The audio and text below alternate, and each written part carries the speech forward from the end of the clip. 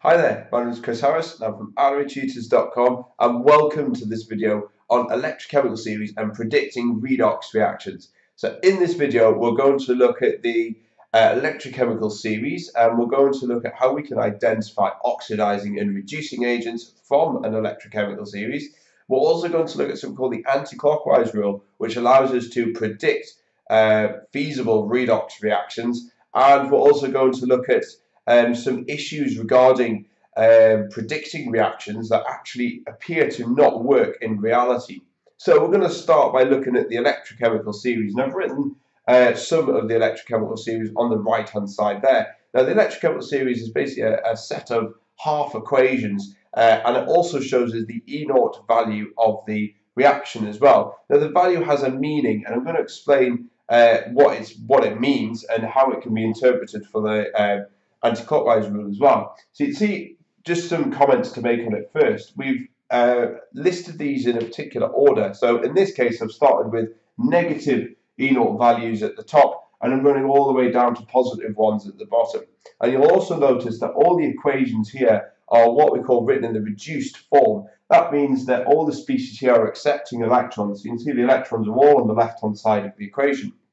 Now, the numbers are significant because negative values basically tell us that this reaction is unlikely to occur as it's written. So, for example, lithium ion accepting electrons from lithium is unlikely to happen because it's given a negative E0 value. Remember, all these are measured in volts as well.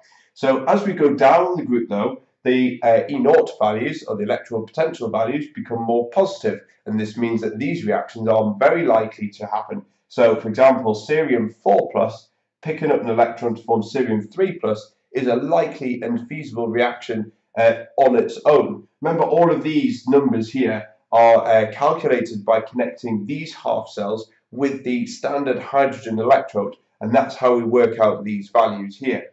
So I've written these two arrows on here to explain what they actually mean in terms of redox and oxidation. So if we go up the group, basically the right-hand side species is more likely to be oxidized. So for example, the lithium on the right-hand side of this one is more likely to be oxidized. In other words, we're just flipping the equation around. So lithium is going to produce Li plus an electron. That's the more likely reaction. And as we go down the electrochemical series, the left-hand side of the species is more likely to be reduced. So you can see on this side, we say that cerium 4+ is much more likely to be reduced because it's got the biggest E0 value at the bottom. Now, we can use this to basically state which is the most powerful reducing agent and which one's the most powerful oxidizing agent, but we need to know what they are first. So a reducing agent, remember, reduction is the gain of electrons, but a reducing agent will actually lose electrons. So we're looking at something which is very likely to lose electrons. And so in this case, a reducing agent is going to be, our more powerful reducing agent is actually going to be lithium, because this is the species that's furthest, the most negative value at the top, and this is more likely to lose electrons as a result of that. Remember, the negative values, we have to flip the equation around, so lithium would actually make the electrons. Now, the most powerful oxidizing agent, so remember, oxidation is the loss of electrons, but the oxidizing agent would actually gain electrons. So we're looking for a species that would gain electrons and is the most positive value, because this means it's very likely to happen. So the most powerful oxidizing agent would be this one, cerium 4+, and so this would be the most powerful oxidizing agent.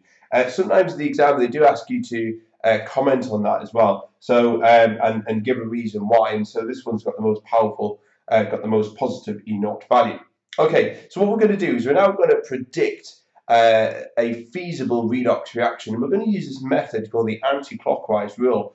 And the basic rule of the anti-clockwise rule is basically we put the most negative E0 goes on the top of the equation. So remember, to work out the E0 of a cell, we need to have two half cells. So I've just picked two here. We've got chromium 3+ to chromium 2+, and chlorine to Cl- ions. And I've just picked these from the electrochemical series.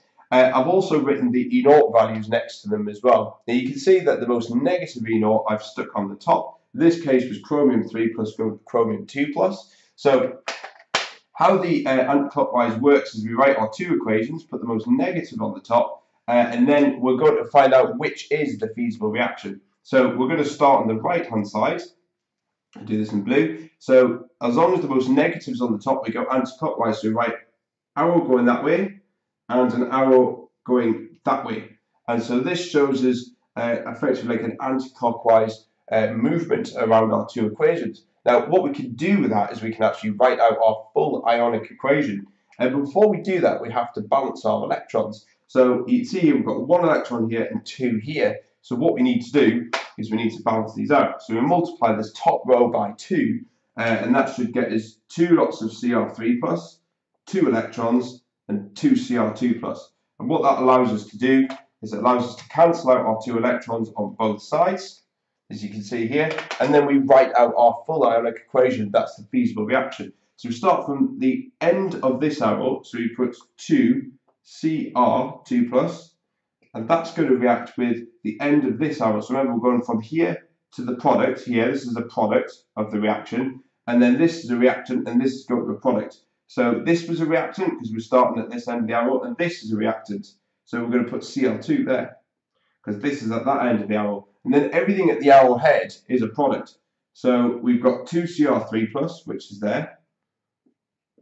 And you can see on this side, we've got plus 2 Cl minus, and that's on the right hand side. So everything at the end of an arrowhead goes as a product, as you can see, and anything at the start of the arrow goes as a reactant. So the reaction that's feasible in this case is Cr2 plus reacting with chlorine to form Cr3 plus and 2Cl minus. That's the only one that's feasible. Anything else than that, sometimes the exam might give you an equation and ask if this reaction is feasible. What you should do is draw out your half equation, write out your half equations, do your anti-clockwise rule, find out what is feasible, and then compare that with what the exam's given you. And if it doesn't match, then obviously the one that the examiners have given you is not a feasible reaction. This is the only one that should be feasible. Okay, so we're going to look at the next bit and see how we can apply this as well.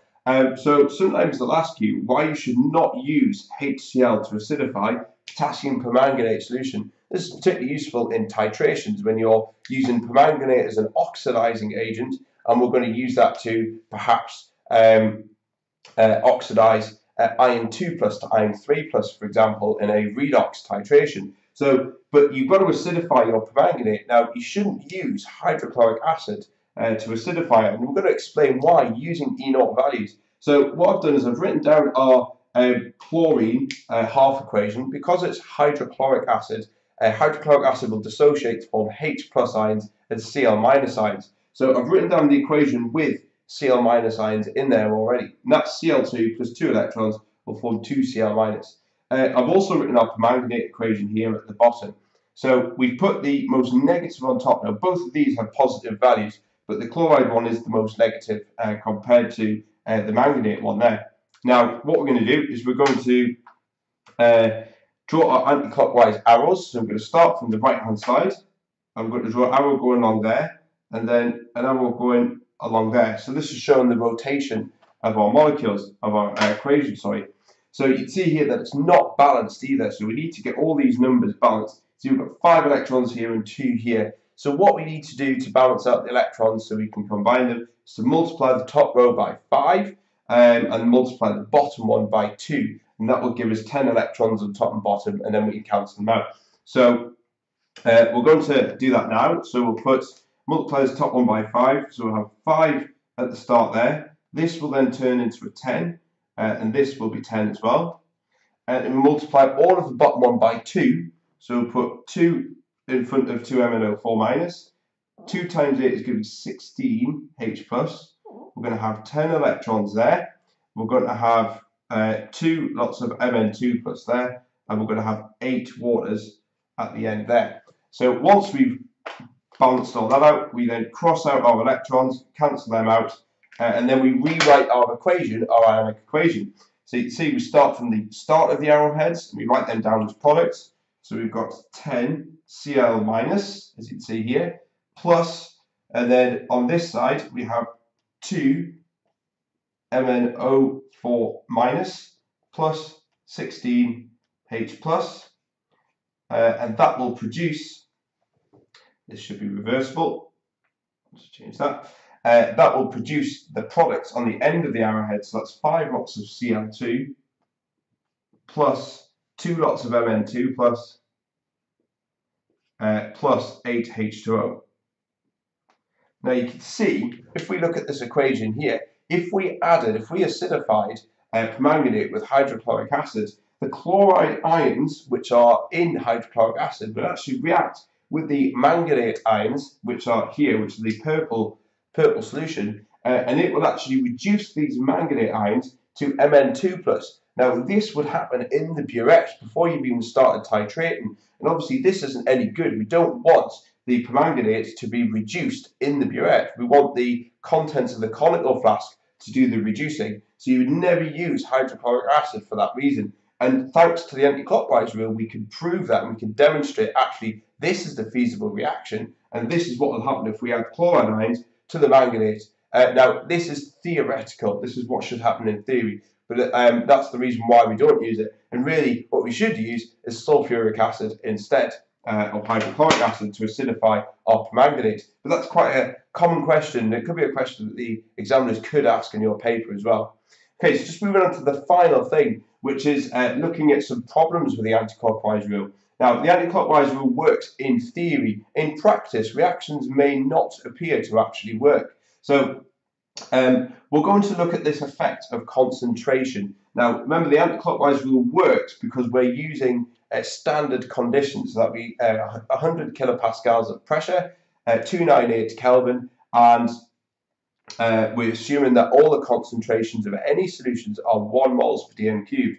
This is actually very difficult to achieve in reality, and so therefore values can change. So let's say, for example, we've got these two half equations here. You can see we've got lead and 2 electrons, or lead 2 plus accepted 2 electrons to form lead, and then bromine accepted 2 electrons to form 2 lots of bromide ions. Now I've written the E0 values on there as well. And so if we change the concentration, that's going to have an effect on the E0 value, or the overall E0 of your cell. So for example, if we increase the concentration of Pb2+, what's going to happen is, according to Le Chatelier's principle, equilibrium will shift to the right to try and use up them lead 2+ ions. Now, the forward reaction in this reaction is negative anyway. It's a minus 0.13. So this reaction is actually more likely to be oxidized because of this negative value. So if we increase the concentration of this, we're going to shift equilibrium to the right. And so that means this value here will actually become more negative. So we're going to write that down there. So the E0 of the cell, the overall cell, will actually become more negative. Because, as you can see, this reaction is negative anyway. So if we push equilibrium even further to the right, then this number is going to get even smaller.